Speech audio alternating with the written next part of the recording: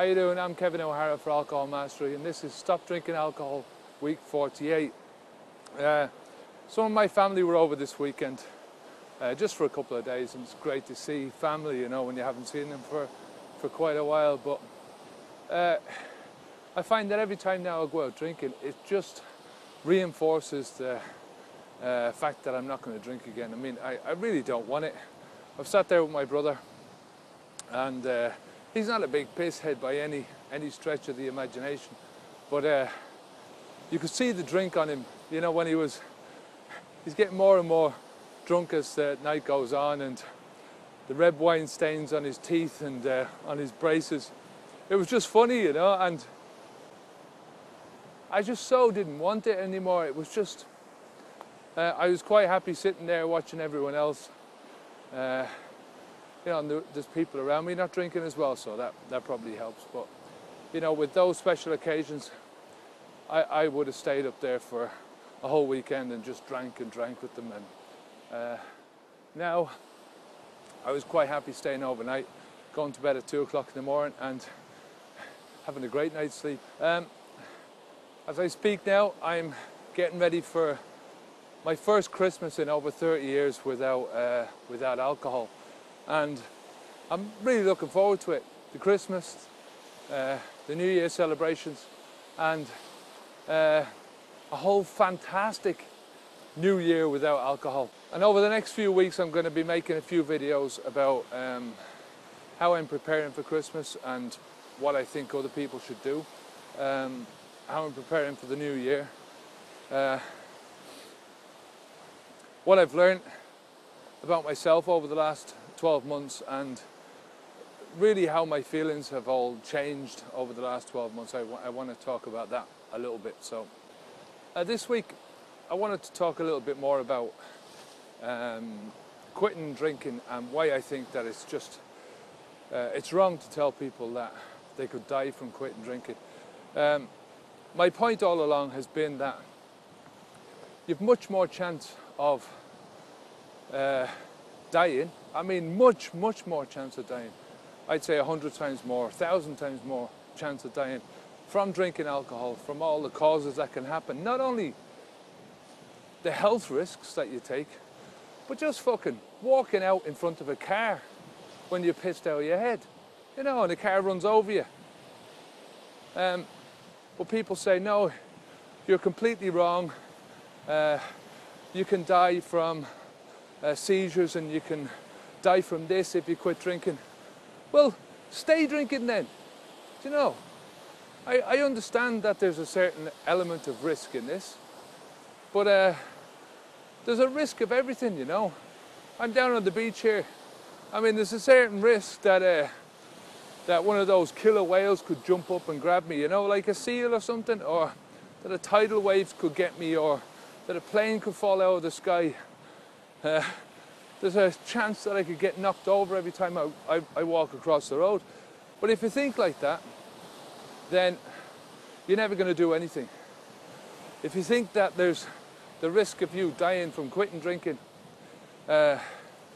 is more than it is staying on the drink, then, you know, obviously don't quit. You know, you should just stay drinking. You know, this whole thing, the reason I'm doing these videos is to try and give people, encourage people that, you know,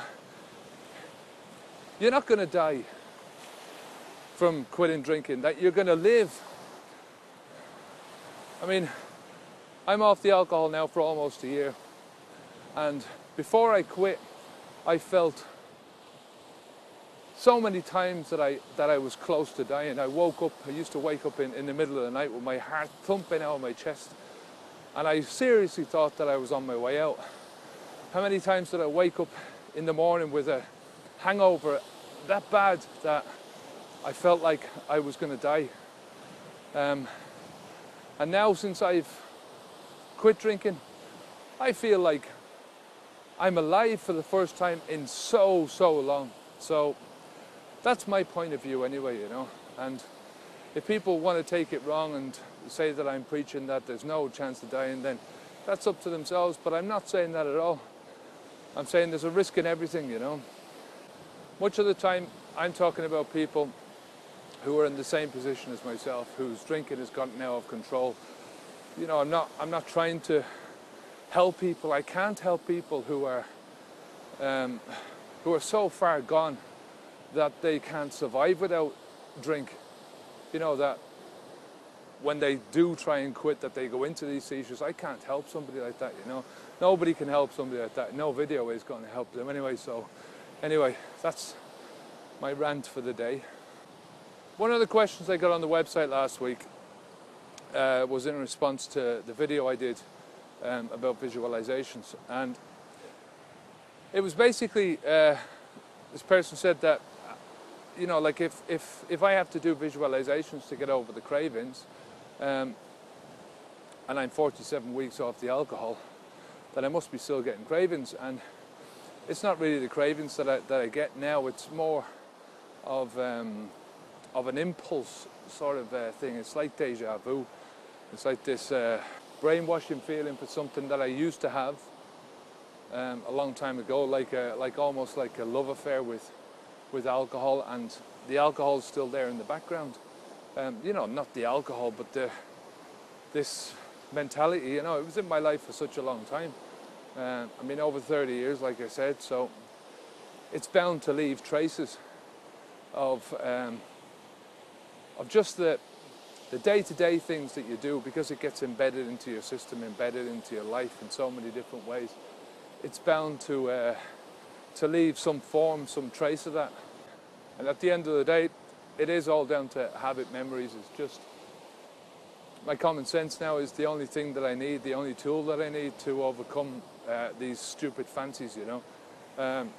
You know, it all comes down to that kind of thing, going into a pub and having that brief moment of recognition, you know, that remembrance of times gone past.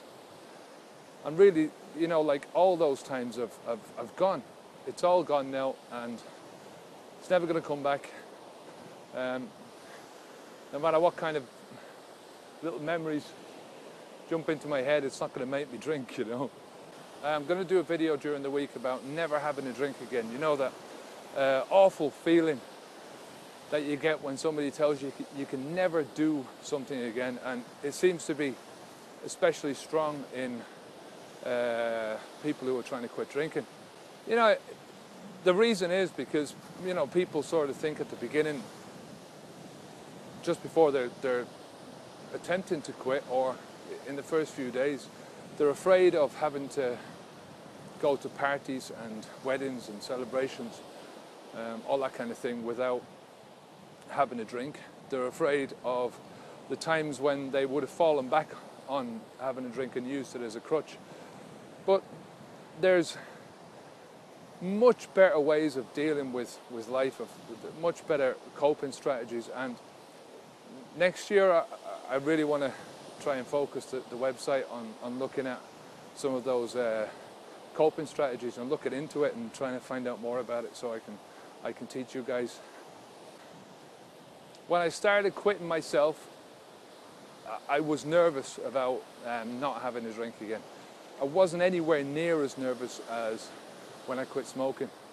When I quit smoking the last time, and I sort of knew I wasn't going to smoke again, I was petrified of all the times when I would use cigarettes, nicotine as a crutch. But I can tell you after 48 weeks that it's just a trick of the mind, you know. It's just to trick your mind, plays with you at the beginning, and it does get easier. The whole thing is that your mind is so used to drinking, it's so used to having alcohol in your life, that you're just impulsively reacting to situations. But over time, your mind gradually retunes itself to your new circumstances. To not having a drink, and your brain sort of gets on the same wavelength.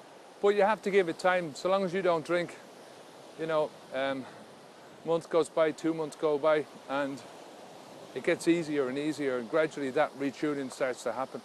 The impulsiveness disappears, or it recedes anyway, I mean, like I say, I still get the odd impulse every so often, but that's all it is. It's nothing more. It's just like a momentary flicker.